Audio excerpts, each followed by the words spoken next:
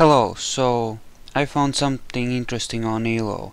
See, I was sending probes to the planet with a mothership I had built and launched previously, and in one of these crevices, cracks, valleys, whatever, I found this thing, and that to me does not look natural.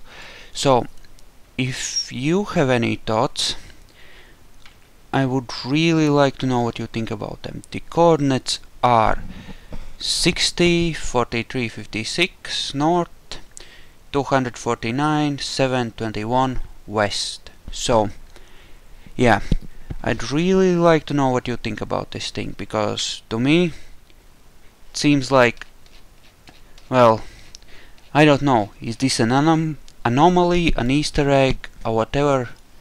I really don't know, but it looks really strange to me. So yeah, there it is.